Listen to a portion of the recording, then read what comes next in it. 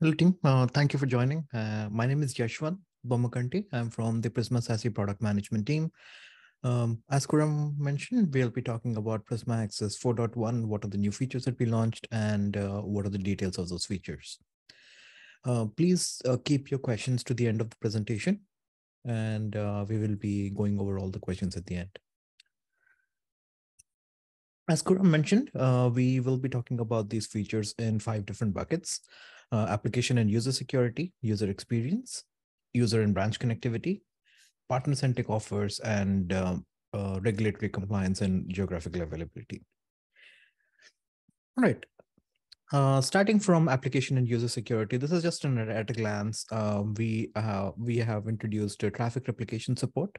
This was available in preview mode for 4.0. This is made GA by 4.1. Third-party device ID. Again, this is and the ability for the customers to integrate with the third-party IoT solutions that they may have in their environment. The next is ADEM powered by AIOps. We will be covering this in more detail. We all know and understand ADEM, which gives us the application performance, how we are enhancing those capabilities with the introduction of AIOps, and how we are giving a NOC view to the user to get the complete visibility of the connectivity. We make continuous modifications from an activation perspective. So we have made a bunch of improvements on the activation side, and we continue to do so in our coming releases as well. The next is third-party SD-WAN automation. A lot of our customers do tend to have third-party SD-WAN in their network, and it always becomes a bit of a problem for them to have two different UIs and try to automate multiple sites between Prisma Access and SD-WAN, onboarding the sites and mapping them to Prisma Access locations. So this gives them an easy way to actually get one UI to actually detect these sites and set up connections with Prisma Access. The first vendor that we are working with on this is Cisco Meraki. The next item is we have significantly increased the number of sites, remote sites that can be onboarded in a particular tenant. The limit, now we can support up to 15,000 remote sites and at the same time about 70,000 routes. From a connectivity perspective, we've made some big launches on the Prisma Access 4.0 with ZTNA connector. With 4.1, we are going GA with high bandwidth SC over GCP interconnect, also termed as Colo-Connect in some of the scenarios.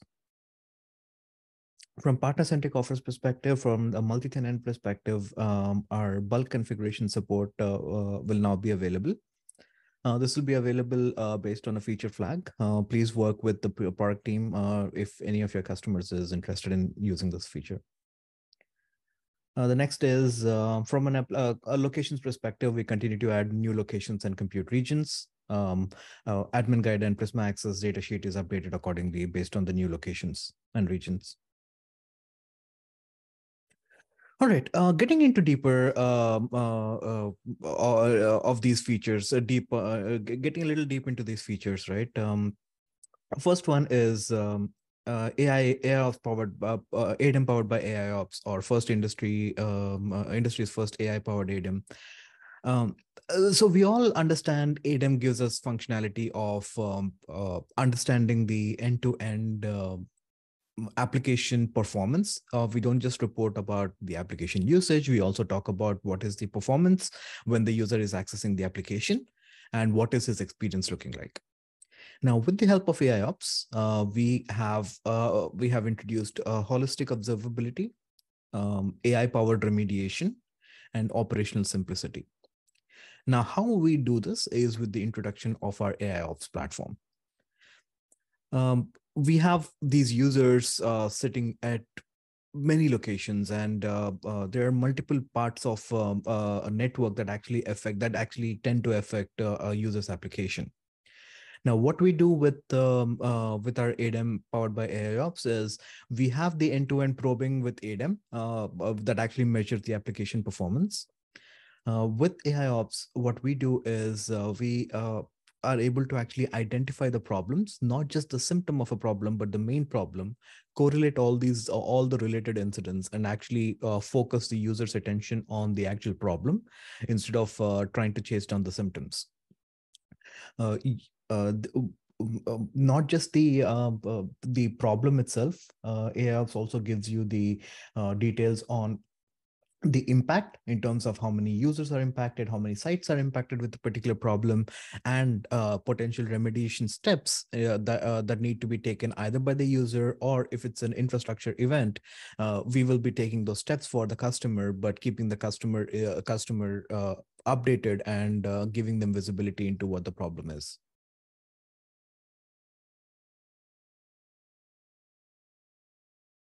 Right. So essentially, we have our users, branches, we have our data centers, applications. Um, uh, with all of this, we evaluate all these incidents, detect anomalies, and then reduce noise by correlating the incidents, and then give you all the details that you need to be able to take an informed decision in terms of resolving this incident. This gives a complete knock persona view for the end customers, and makes their troubleshooting a lot easier by reducing their mean time to resolve.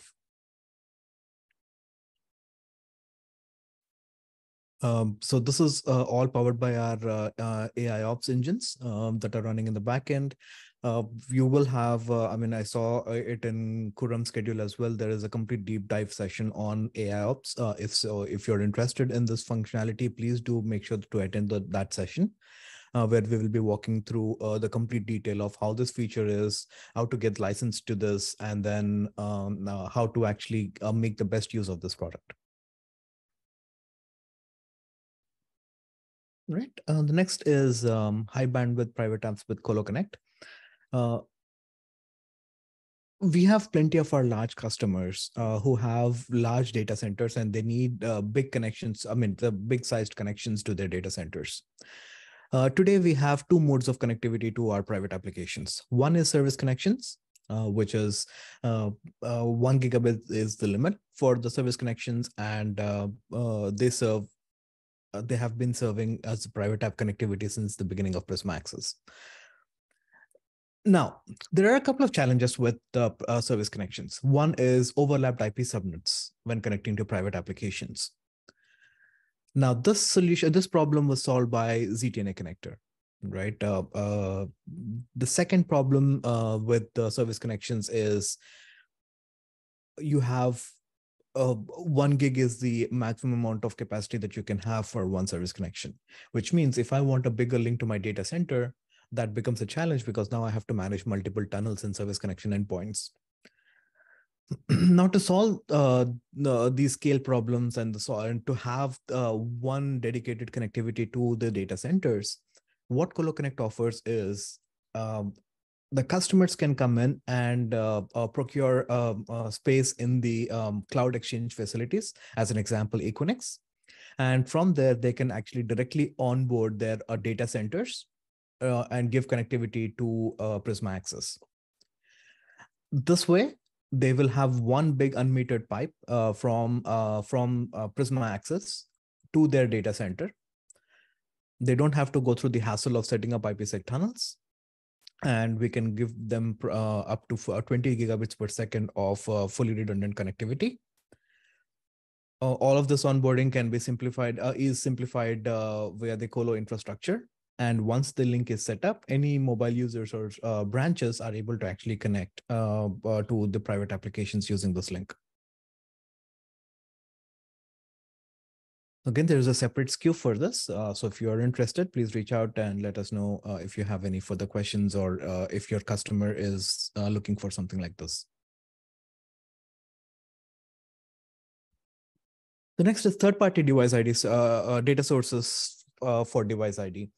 When we are setting up policies, we have different match criteria, and one of the match criteria is device ID, which is the ability to identify what device it is, and based on that, allow or deny connections, etc. Now, in Prisma Access, we can integrate with our own IoT solution using Panorama.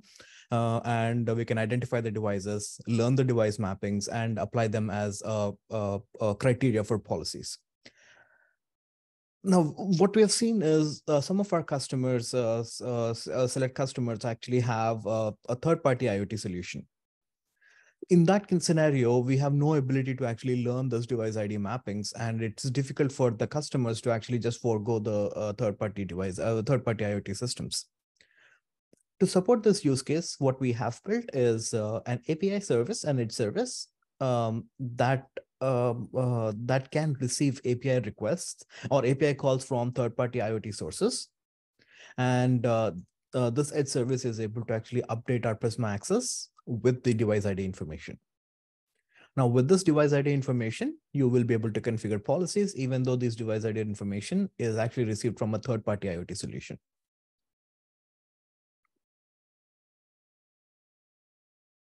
All right. The next is traffic replication.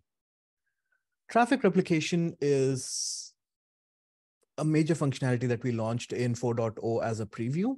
Essentially, what this is doing is actually giving you a copy of all the captures of all the traffic that is going through Prisma Access from remote users. Now, whether this traffic is going to internet or any SaaS applications, what happens today is there is not in Prisma Access, we don't give complete visibility of the actual traffic, and some of the customers actually have requirements to actually have the copy of the traffic for their forensic analysis, for keeping the records of the traffic. And in those scenarios, what we have launched is the support for traffic replication, where this traffic will be now sent to the S3 bucket so that the customers can either export the traffic or come in and view the packet captures of the complete traffic going from remote networks to this internet applications. Now, this traffic can be exported into their backend systems, and it can be exported into their backend systems, and that can help meet their compliance requirements. If they have other forensic analysis tools like NetWitness or CodeLight, this traffic capture can be fed into those tools for further analysis if they have any kind of an issue. This functionality was, as I mentioned, preview in 4.0, and it is GA in 4.1.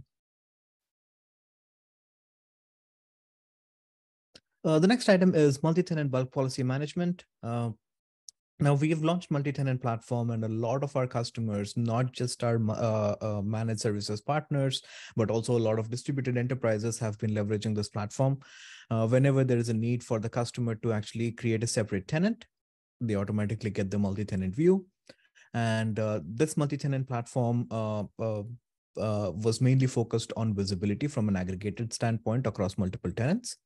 With this functionality, what we are giving the users to do is at a global level or at a root level, they will be able to define a set of policies or objects, and they can actually share that configuration with either all the tenants or select tenants across their hierarchy. Now, this functionality will be available as feature flagged. So if any of your customers are interested in this, please reach out. Actually, it's me. So please reach out to me, and we can evaluate and let you know when we can enable this for your customer. The next item is, as we all know, some of our retail customers have a large number of remote sites, and it becomes a challenge today because we have limits in terms of how many remote sites we actually support and test within one tenant. Now, with this kind of a support, we are increasing that count to 15,000. We have made improvements in the commit times, and at the same time also increased route table capacity up to 70,000. And again, as always, if in case you need a bigger capacity, or if you have concerns with going with such a big number of sites, you always have the options to divide up the environment into multiple tenants and do your management accordingly. The next item is third-party SD-WAN tunnel automation. We have some of our partners that are using our using third-party SD-WANs. Some of the examples are Viptela, Meraki, VeloCloud. In those scenarios, what happens is SD-WAN deployments, I mean, there could be multiple sites, multiple devices, and now when they start with Prisma Access, they have to now map out all those devices to the different Prisma Access locations, and it becomes a challenge for them to onboard these devices in two different UIs separately, doing the configurations. Now, with this functionality, within the Prisma Access UI itself, they can use the Meraki API to actually onboard the sites right here on the Prisma Access UI, and they can map them to a particular location. This actually significantly reduces the overhead and gives one comprehensive view across the two platforms. So we have initiated this task with Cisco Meraki, and I think we have a few more in our pipeline. Please reach out to us if you have any questions on any of these. Right.